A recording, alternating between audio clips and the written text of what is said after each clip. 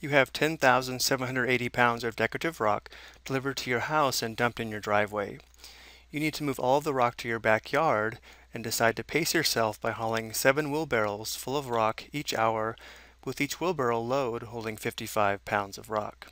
The number of pounds of rock to be moved, R of t, after t hours can be modeled by the linear function R of t equals 10,780 minus 385t. The linear function may also be given in sloped-intercept form, or the form R of t equals negative 385t plus 10,780. These two linear functions are equivalent. Notice how the y-intercept is 10,780 and the slope is negative 385. So if we graph this function on the coordinate plane, it would look like this, where the horizontal axis is the time in hours and the vertical axis is the pounds of rock in the driveway. Notice as t increases, the number of pounds of rock in the driveway decreases. Therefore, we have a decreasing linear function. We're first asked to find the vertical intercept as an ordered pair and then express the meaning of the vertical intercept. To find the vertical intercept, or in this case the R of t intercept, we set the input variable equal to 0, meaning we find R of 0. If our linear equation is in terms of x and y, we would set the input variable x equal to 0 and solve for y. But in our case, we want to find R of 0, so we'll substitute 0 for t.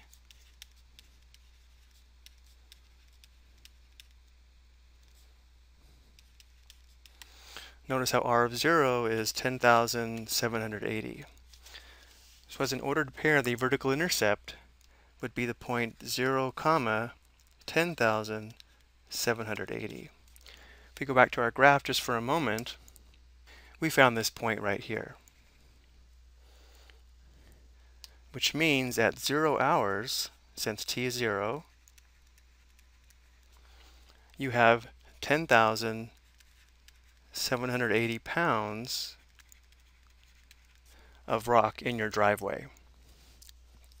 Next, we're asked to find the horizontal intercept, again as an ordered pair, and then to express the meaning of the horizontal intercept. To find the horizontal intercept, or in this case the t-intercept, we set the function value, or R of t equal to 0, and solve for the input variable t.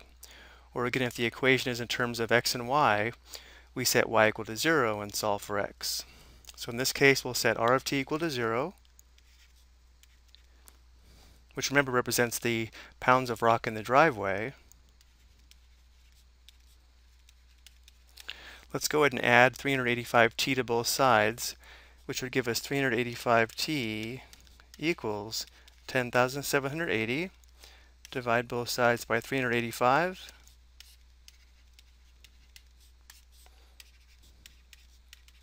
$10,780 divided by 385 is equal to 28, which means the horizontal intercept would be the point 28, 0. So going back to the graph just for a moment, we just found this point here. Notice after 28 hours, there are 0 pounds of rock in the driveway, which takes us to the second part of our question. Again, after 28 hours, you have 0 pounds of rock in your driveway, which means at this pace, it would take you 28 hours to haul all of the rock from your driveway to the backyard. Next, we're asked to find R of 7, again as an ordered pair, and also to express the meaning. So to find R of 7, we would substitute 7 for t, so we'd have 10,780 minus 385 times 7, which would be 10,780 minus 2,695, which would give us 8,085. So as an ordered pair, the input variable, or t, is equal to 7, and the function value, or the output, is 8,085. Which means after 7 hours, you have 8,085 pounds of rock in your driveway. And now for the last part, we're asked to find the practical domain and practical range of our function.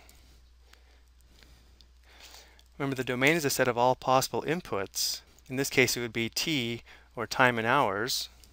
If we go back to our graph just for a moment, notice how the practical values of t along the horizontal axis would be the closed interval from 0 to 28 hours.